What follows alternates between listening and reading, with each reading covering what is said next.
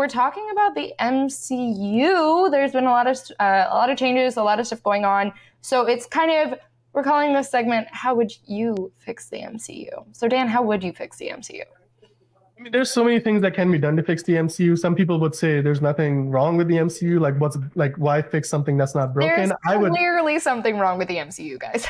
Sorry. Yeah, well, to those people, like, you might be speaking to some people there, but like, in my opinion, I think the MCU very much needs a lot of work. It's definitely feels like the MCU is past its prime. When I say the prime, I mean, like, I think phase 2 was probably the peak of its prime. When they could not miss, like from Guardians of the Galaxy to Captain America, the Winter Soldier, even like the second Avengers, Age of Ultron. I think that's a movie that gets better on rewatches. We're talking like the third Iron Man. Yes, phase 2 was like where it was. It was great. Yeah.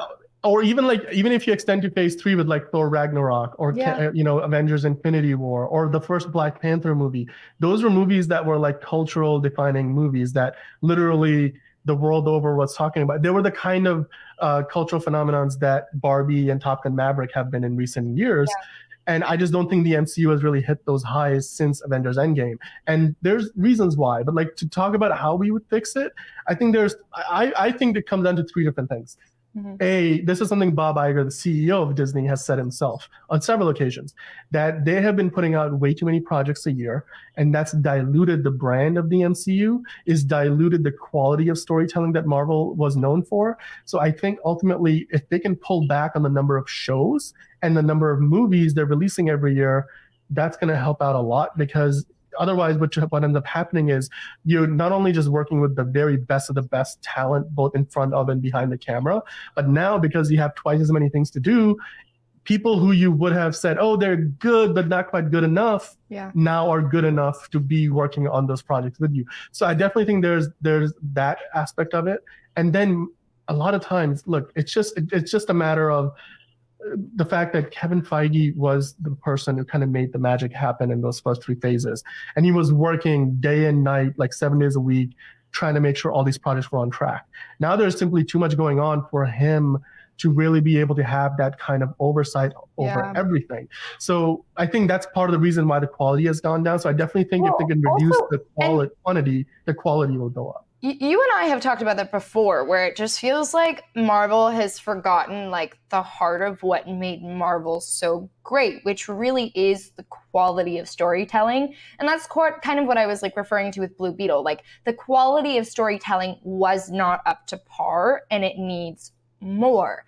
Marvel has sort of like moved backwards in the way that they produce things. They're producing too many things. They're just overall, overarchingly, there's too much content and there's no way to make that much content all seamless. There's no way. There's no way. And also the more money they put into so many different parts, the less money that they can put into like smaller parts. And so overall it's affecting the whole of the MCU. So you and I have talked about that before. I definitely agree with you there. I don't think a lot of people would disagree with you there. But it's also a matter of how do they pull back at this point? You wanted to talk about, we were talking earlier about how they have introduced all of these new characters into the MCU with some of the movies like, God, I mean, there's so many movies at this point. The Marvel, Captain Marvel, not Captain Marvel, well, Captain Marvel was already around, but like Miss Marvel, She-Hulk. Exactly, but there haven't been any real sequels to these. Right. And so how do they move forward with like really sort of restructuring and narrowing it down and focusing on new characters? Because I think we all are ready to like invest in characters the way we invested in Iron Man and Captain America. I am like yearning for another Robert Downey Jr. superhero. Like, where is he? I need that connection again. Yeah, it's like, I think you have a good point there, because early on the MCU was about character-based storytelling. Yeah. Like, from the first Iron Man movie, the Captain America movies, the Thor movies, and then when they came together, and even the Incredible Hulk, like even when they came together and the Avengers, which, like $1.5 billion, that changed Hollywood forever. The fact that they could do a crossover by doing all these other movies and then bringing the characters together. But the reason why that worked was because the characters were, in their own movies, where the audiences got to fall in love with those characters separately before they came together. Yeah. Now, when Avengers Endgame happened and a lot of these characters are no longer there, they said, "Oh, we're gonna expand the universe." But like to them, it feels like when they said expand the universe, they're gonna double the amount of characters, but none of them are gonna get quite the level of development that the heroes before got. Like in the first 3 phases, you could say, okay, there's probably 5 or 6 central characters. And then everything else sort of fits in around them, and then each set of characters gets their own like sequels. Like we got 2 Guardians movies before the Avengers Infinity War.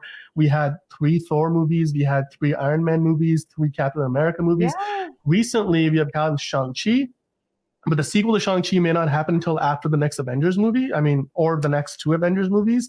We got Moon Knight, but like that seems. Who are the Avengers? Like, who are they now? Who are the Avengers? Right. Literally, like even Doctor Strange. Who are they? It's just, because now the Scarlet Witch is like evil, so that's one of them, and then she may not be alive. Yeah, like who knows?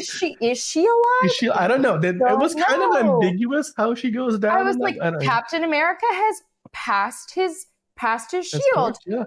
Iron Man is DEAD. Like, where are they? I mean, even Scarlett Johansson, the Black Widow, she's dead. They kind of tried to and they have a new. Yeah, you have Yelena as the new Black Widow. I'm like, To me, the problem right now with the MCU is they don't have really a lot of characters that you can kind of stand behind as those leads of the universe, right? Like, and that comes back to the idea that they haven't really been investing in these characters as much as you would like. I think like with Shang-Chi, there's a character you can really turn into one of the central focuses, but we really haven't seen the character more than just the one movie that he's been in. And then the other problem you mentioned was they don't really have any faces of the MCU anymore. In the beginning, we had Iron Man, and then we had Steve Rogers, and like so you have like these 2 characters who were sort of the focus of the entire MCU, and in Civil War the 2 perspectives collide, and then it kind of fractures the Avengers, but then they kind of build on that in Infinity War, and then in Endgame ultimately there's a payoff. There's they kind of say, okay, well, let's reconcile, let's move forward, and then both of the characters sort of go off on their own. Well, Iron Man is no longer with us, and then Steve Rogers is sort of no longer with us. But like since then, I feel like they sort of insinuate that he's like. Do you think that because I feel like Black Panther was gonna be one of those characters? Oh, I think they entirely banked on that, and I mean, obviously, when he passed away, it was horrible and just so sad across the board. And Black Panther 2 obviously really had to mirror his passing, which was so shocking to everyone. But I do think that they were banking on Chadwick Boseman being the face of Marvel, and then after that, they obviously you have to pay homage to like the situation. It was horrible. I think Chadwick Boseman had such a lengthy career in front of him that was, I mean, like heartbreakingly cut so short. And, there are so many people in the industry that can speak to that. Like Denzel Washington made a comment about Chadwick Boseman was going to be the face of Hollywood. It didn't happen, and it breaks everybody's heart. And they had to give that a second, right? But I feel like Marvel never really regrouped to figure it out after that. Like they did Black Panther 2, and they were like, well, the Avengers are done. Black Panther 2 is done. What do we do? But even outside of that, if you look at the other movies, I feel like, okay, so maybe Doctor Strange is a character that they're looking at as one of those leads, but then like he's got one movie and we really don't know when the next Doctor Strange project is. I don't even think that's fair, because as a character, they've built Doctor Strange to be pretty independent on his own. Right, like he wasn't even technically part of the event. He wasn't even part of the Avengers, and like technically speaking, in the last he wasn't like he didn't even really want to be a part of the Avengers in Endgame. Like he was just there to like help rewrite history. He doesn't feel like the good face.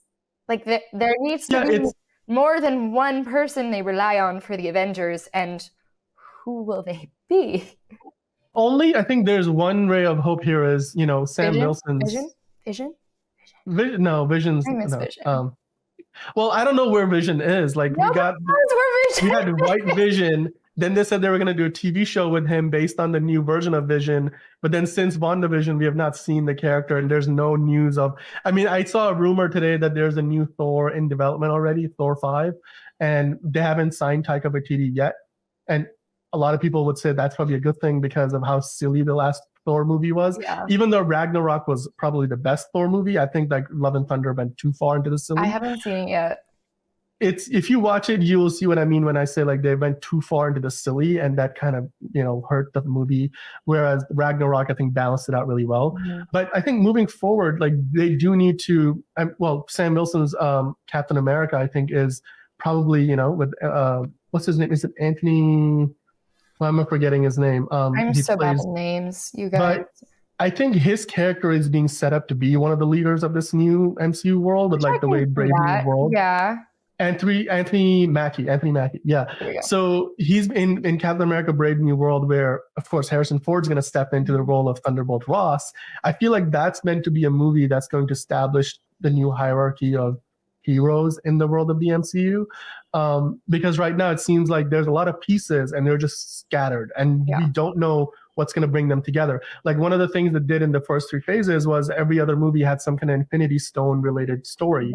And then at the end, they were like putting it all together. I'm like, oh, it makes sense. This is not a coincidence. And like they had in-universe explanations. And then like from the audience's perspective, everything kind of came together really well. Right now, there just isn't that coherence. And like whether you watch Ant-Man Quantumania or whether you watch Loki season 1 or even the upcoming season 2, it seems like whenever there's Kang involved somewhere, the hero, the villain, he keeps getting defeated in those individual projects. It's not really building up towards any kind of big grand finale. The only reason we know there's a big grand finale coming up is because we're going to get Kang Dynasty as a next Avengers movie and then Secret Wars. So I just think we need to get a little more coherence into all of this. Like, and then just going back to the first point that we made, like they need to reduce the number of projects and focus on the quality. They also need to start investing more into the characters they've introduced already, rather than constantly introducing new characters for a reason as seemingly, I think it would be stupid if the only reason why they're doing this is because they need like hundreds of characters for the Secret War story that they're going to adapt into the new movie. You should have characters that people can focus on as the face of the franchise. Because if you don't have the face of the franchise, like in Harry Potter is the face of the franchise. In Avengers, like we used to think Iron Man and Captain America. In DC, it's always Batman, Superman, Wonder Woman. It's one of those characters or all of those characters. Also, they need that for the MCU now.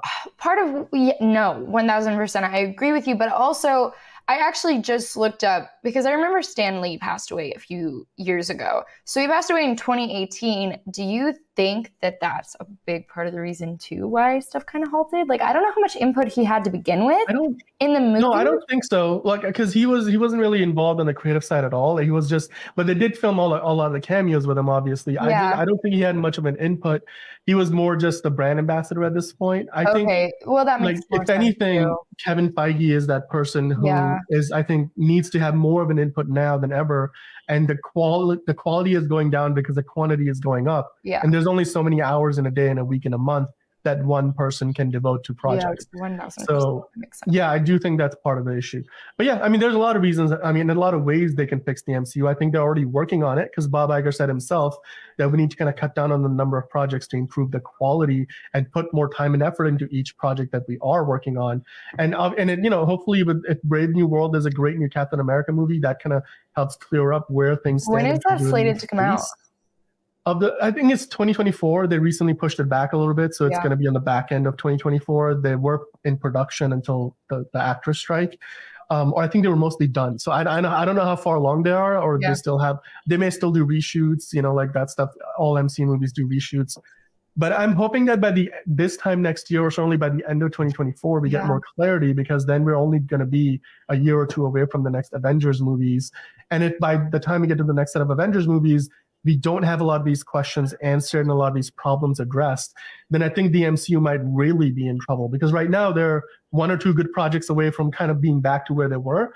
But if this keeps on going for another year or two, then I think that can cause a lot of long-term damage to the Marvel brand, which they have spent so many years building up to, being probably the most, not just probably, it is the most successful franchise in the history of Hollywood. I mean, it still holds some of the title like box office records, doesn't it? I was like, it's up there. Avengers Endgame was like one of the top grossing movies. It's the second highest grossing of all time now. Yeah. It was the highest for a little bit, then Avatar got released and got the record back. But it's still like, if you look at the top 10 highest grossing movies of all time, I think more than 50% of them are Marvel.